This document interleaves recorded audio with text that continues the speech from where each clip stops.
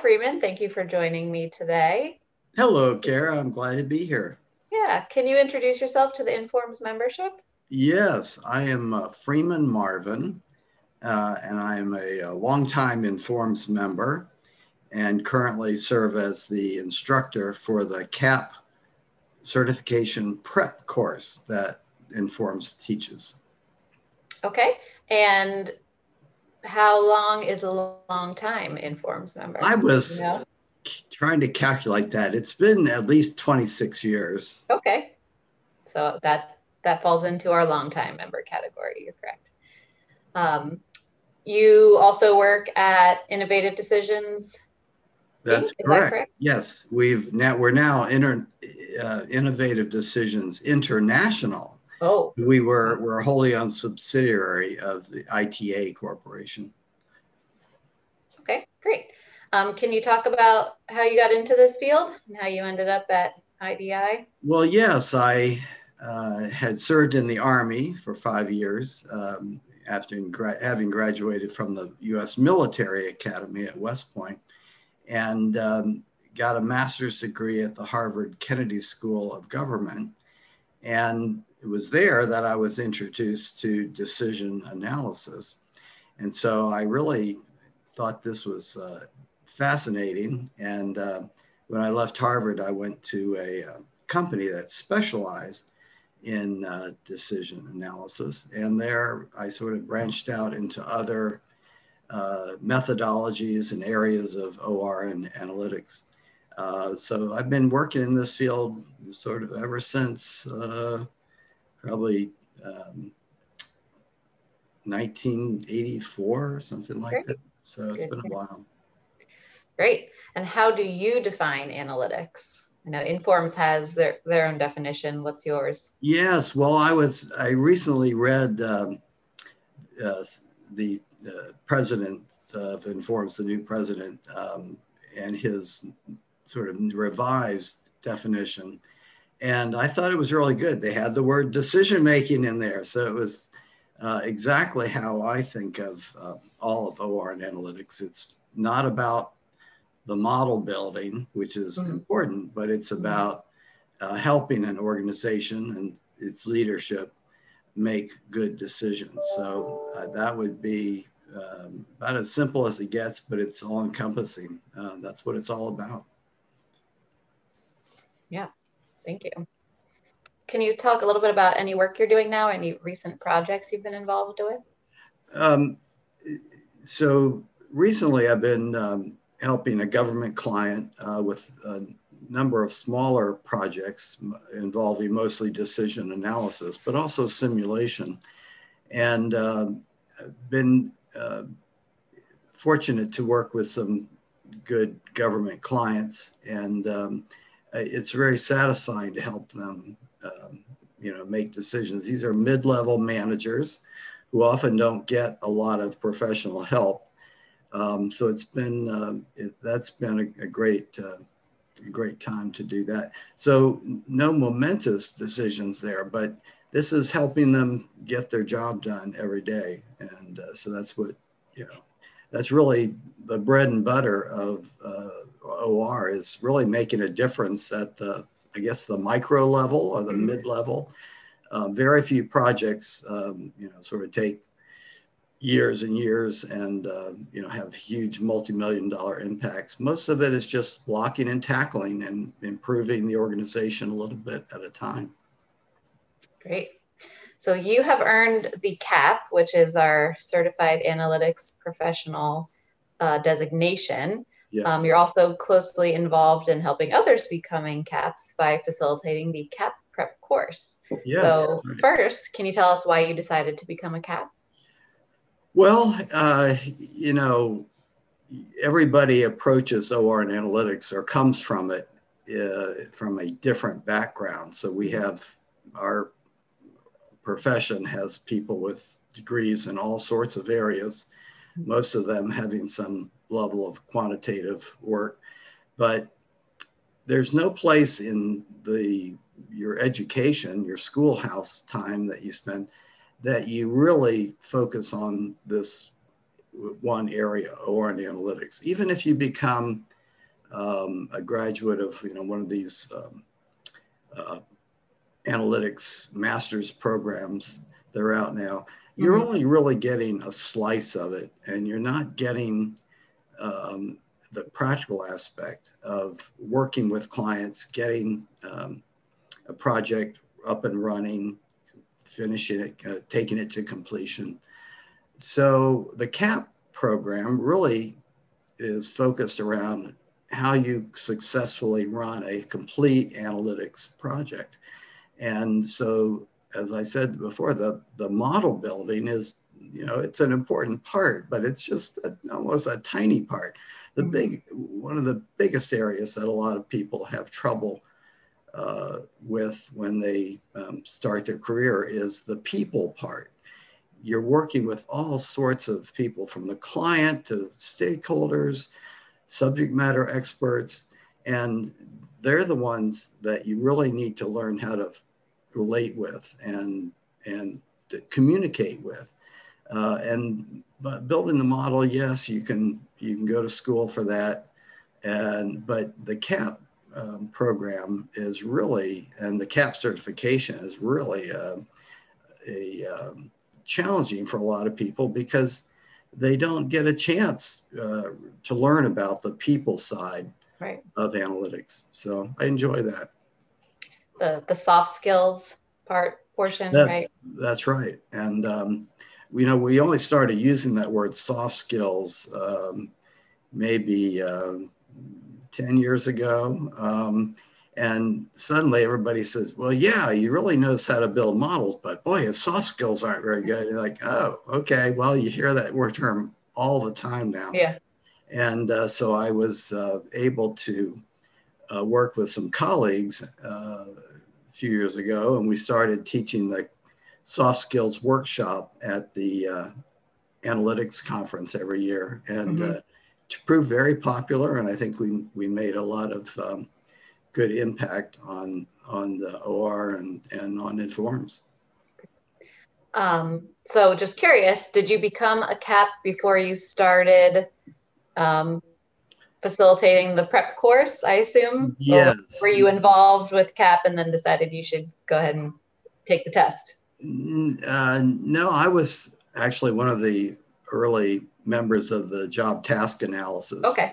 And then I think I earned my CAP in 2014. So I was one of the first grads for the CAP. Okay. Can you briefly describe the CAP prep course and why those interested in becoming a CAP should attend it? Oh, absolutely. Yeah. So the CAP certification, of course, has 5 different aspects. You have to have experience, a certain level of experience, certain education, sign an ethics statement, and a certificate from your supervisor that you have a basic understanding and experience in applying the soft skills. And then that final piece is the CAP exam, which is 100 questions in 3 hours. And it's not easy. The format of the exam is very straightforward, 4 multiple choice responses for each question, but they come from such a broad area. I mean, our profession is enormous. So people come with experience in one area. For example, I'm a decision analyst. I've done that a long time. But I had to acquire other skills like optimization or predictive analytics. And so what the CAP does is looking for a T-shaped expert, and Informs means by that somebody that knows a bit about everything across the board, so they can really help orient the client on what kind of model and what kind of project would best support them and solve their business problem. And so it's really gratifying to be able to teach people who may be experts in certain areas. We call those I-shaped experts. But to be a T-shaped expert is not easy, because it's like, trying to become a dentist and a lawyer and a plumber all at the same time. So that's what's been fun. And hopefully I've tried to be a real mentor to a lot of people who are working on their CAP, and our success rate has been very good. We've got over 75% of folks who've taken the course have achieved their CAP certification. Yeah, that's great. Yeah, that goes nicely into my next question, actually. Curious in what ways you've seen the CAP certification influence and shape the careers of other professionals, either some of your peers or if you've seen emerging talent come up. Yeah, well, absolutely. Oh, my most experiences with my own company, and so early on we had the most CAP certifications of any company except IBM. So that was pretty good for a small company. Yeah. And what I found with that is that we had some young analysts who were, first coming into the profession, and they got so much out of the study process of preparing for the CAP. So they were able to grow and mature in areas which they had really no experience at before. But because we had a program to share knowledge and experience, because we had people with lots of different backgrounds, we were able to watch those younger analysts grow into more than just a predictive analytics person or an optimization or simulation person, and that was good. And I've seen from time to time some of the other students that have taken the CAP prep course have kept in touch with me, and they're doing really well. So I'm pleased. Okay, so with your history as an enlisted career officer and the legacy of analytics and OR in the military, why do you think the knowledge demonstrated in a CAP is critical to success? And should CAP be considered the standard required certification within these types of jobs? Yeah, so a officer is different than an enlisted man, or enlisted person. So it's in the military, you're either enlisted or you're officer. You're not enlisted officer. Okay. So with that, I will say that the skills that you need in the military are, even if you're not building a specific OR model, they're all very similar, and that is being able to listen, good listening skills, understand what the problem is, develop an approach, and execute it. And that is exactly the same thing that we do in analytics when we're building a model and trying to help our clients to solve a business problem. And of course, the entire field of OR and analytics was started in the military in World War II. That's the origin of operations research. The Brits call it operational research. Yes. And so the applications within military are, sort of always preceded in the commercial world or the industrial world. So very, very applicable. And although I did not do operations research when I was in the Army, there's a very active military OR community. Mm-hmm. And of course, the Naval Postgraduate School in Monterey, California is the sort of, you call the home of military OR. And then of course, the Military Operations Research Society, MORS, is sort of our companion organization, and they're terrific, and they do a lot of good work for the government side versus the commercial side. Right. So besides CAP, you are also involved in other informs communities like the Decision Analysis Society and WinForms, that's the Washington chapter. Yes. Uh-huh. How has your involvement in these communities affected your career or your personal life in any way?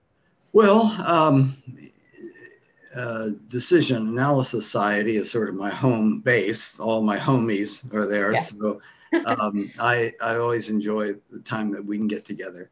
And of course, there's a companionship outreach group to that, which is called the Society of Decision Professionals, SDP. It grew out of the old DAG conference, Decision Analysis Affinity Group, that for years was held sort of at the same time as the analytics conference. So you sort of went from one party to another in the same weekend.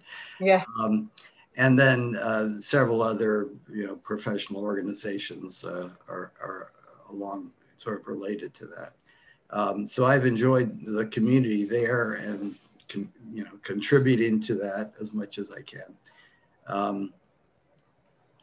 And I think the other communities that I've been involved with, as I've been with Informs More, had been the continuing education, of course, and the practice committee, which Alan Butler leads now, which is really tries to get the practitioners to be as influential in the organization as the academics. Yeah. And it's always I guess a challenge for both communities to really understand each other, where they're coming from. But I think Informs has found a really good balance between the two. It was always a grand experiment to combine both the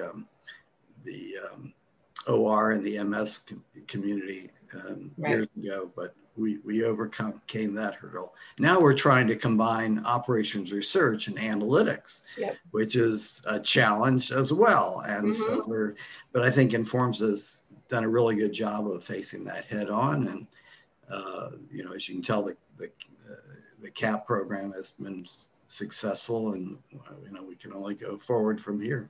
Yeah, it's good to hear. I'm glad you think that Informs is doing a good job bringing the practitioners together with the academics, and then, like you said, blending OR and analytics. So it is a challenge, but I'm glad people notice. Can you talk a little bit about how the COVID-19 pandemic has affected your last year, either professionally or otherwise? Yeah, well, like everybody, it's been a challenging year and a half here. I think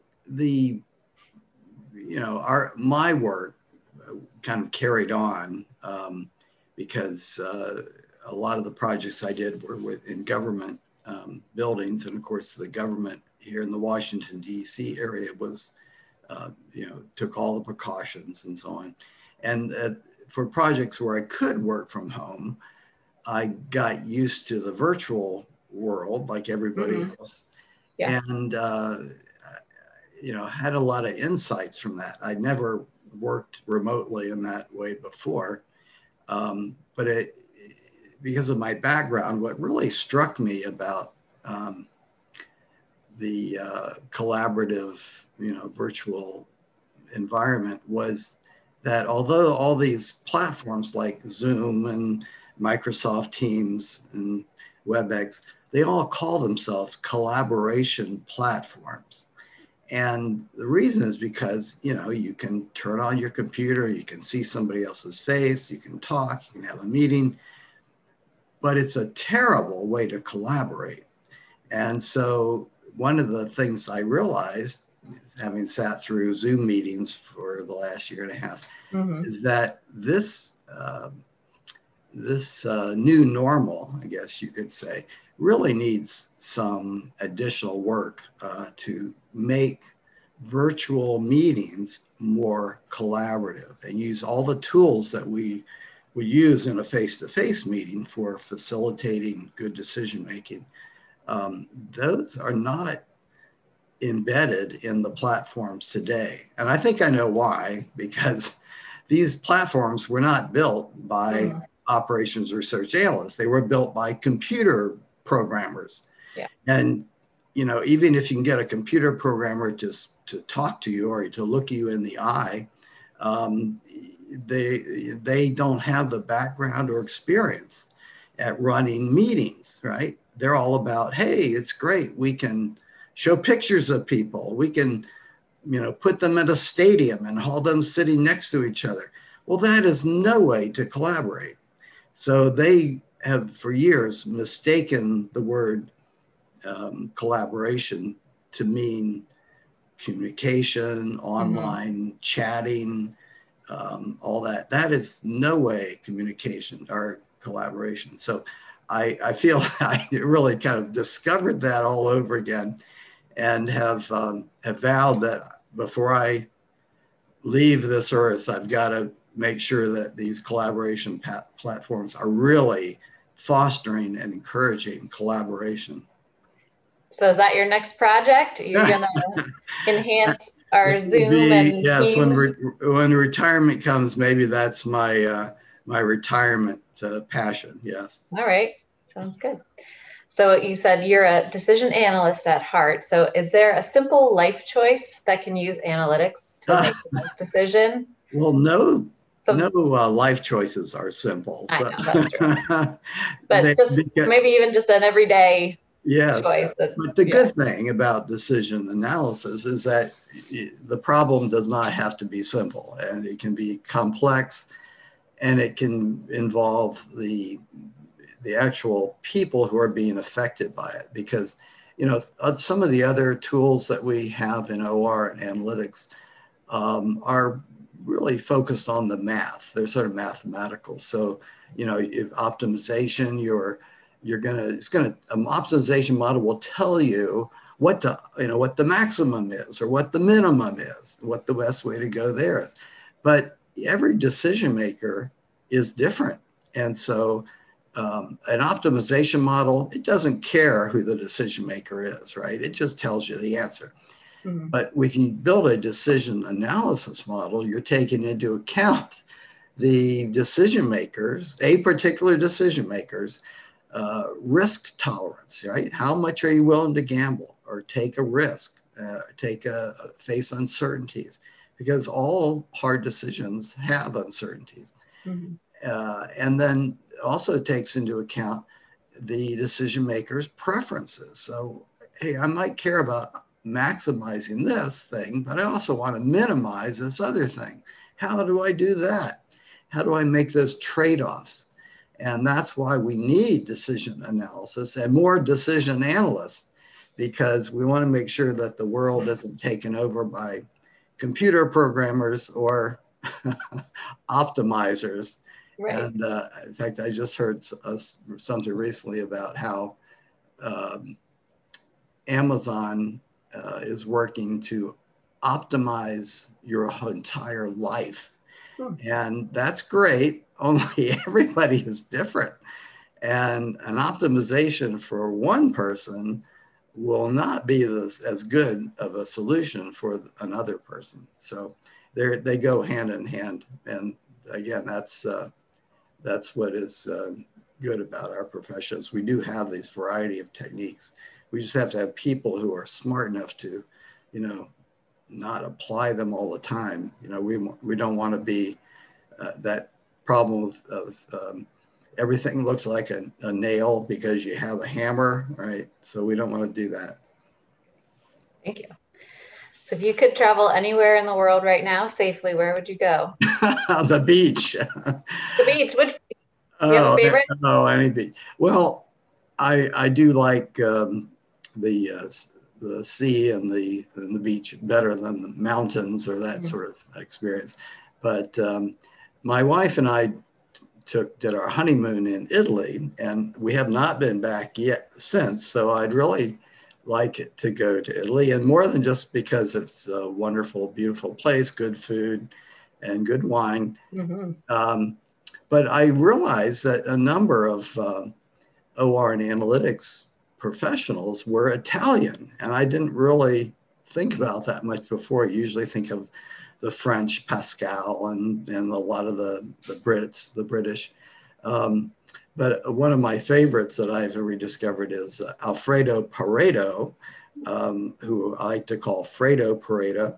And he was an economist, but he spent his whole career supporting decision makers. And he came up with three things which we use in OR: the Pareto principle, which is we know better as the 80-20 rule, right? We use that all the time in life, sometimes inappropriately. And what else? Oh, the Pareto chart, which is used across the world in industry to track defects in manufacturing.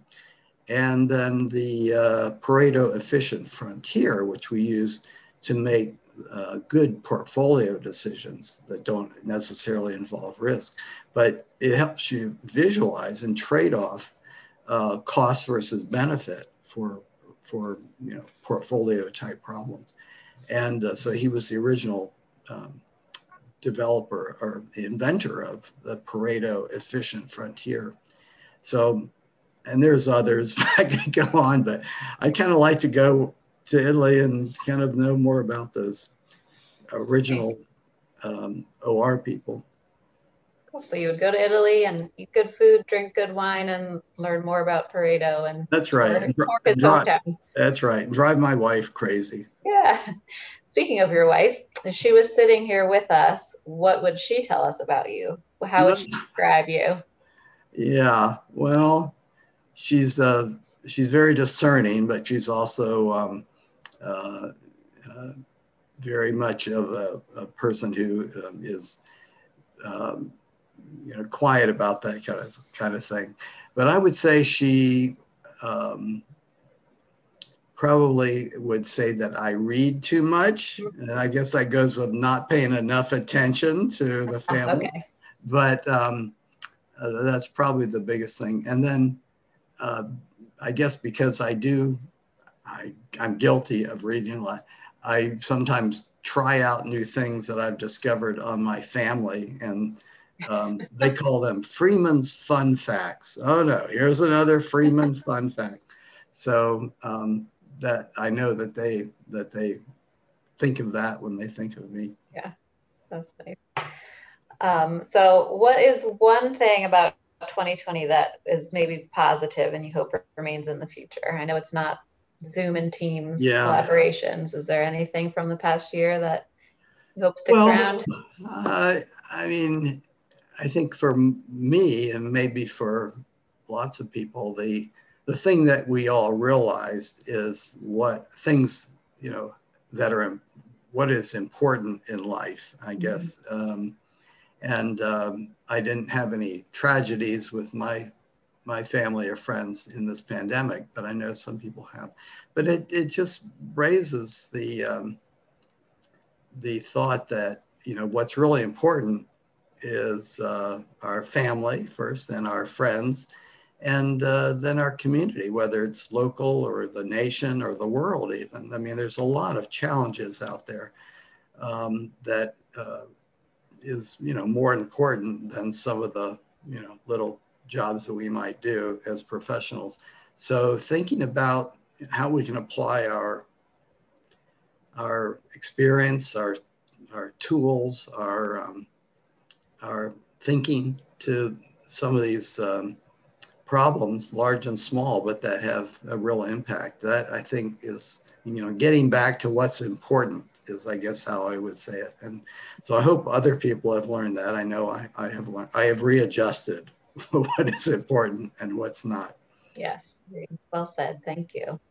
That's all I have for you today. Thanks so much for your time. I appreciate it. Yeah, well, you're very welcome. Happy to be here.